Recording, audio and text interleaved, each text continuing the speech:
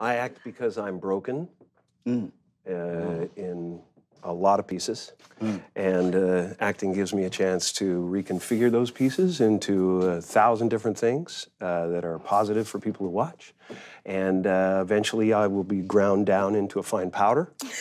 And snorted? Is that how you want to go out? Snorted. For those of you who are watching, there is a guide that you will get in the mail for Jim's answers.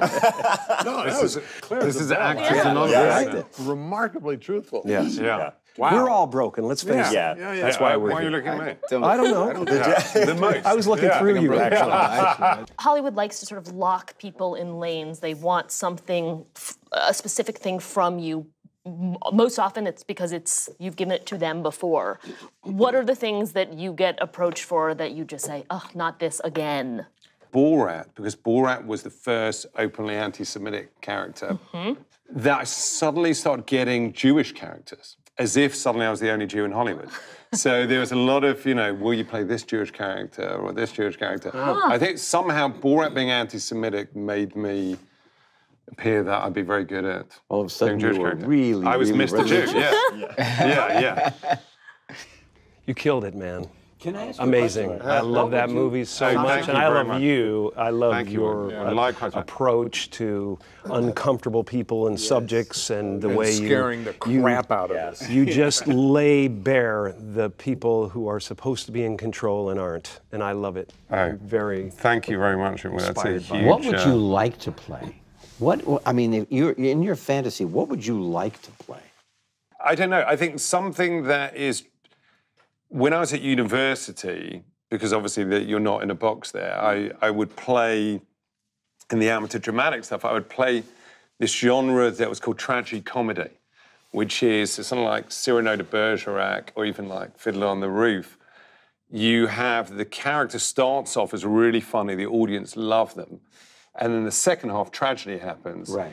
And then because the audience love you and are engaged with you more because you've made them laugh, they transition really quickly into getting sad and crying. So my eyesight's not very good, and I remember playing Cyrano de Bergerac, and I didn't know what these I'd see bits of white coming up, and I go, what are they? They were tissues. People were starting to cry. But it's a genre that you don't really see much anymore, which obviously existed back then, which is the idea of funny people who can then, because you've kind of got the audience by the kishkas, you can then turn it around and get them crying. Yeah. So I think something like that would be... Can I coin a phrase? Please. Calamity. That's what I look at it as. Yeah. That's my show, is Calamity. Yeah. It's about a calamity. Is there And it's handled with humor. Yes. And levity. And pretty much that's what I do.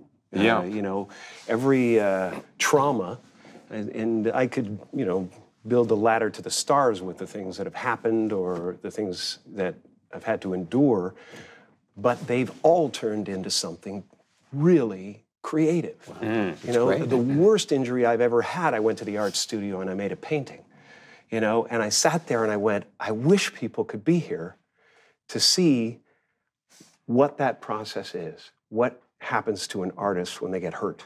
They don't try to lash out most of the time. They try to turn it into a bouquet of flowers.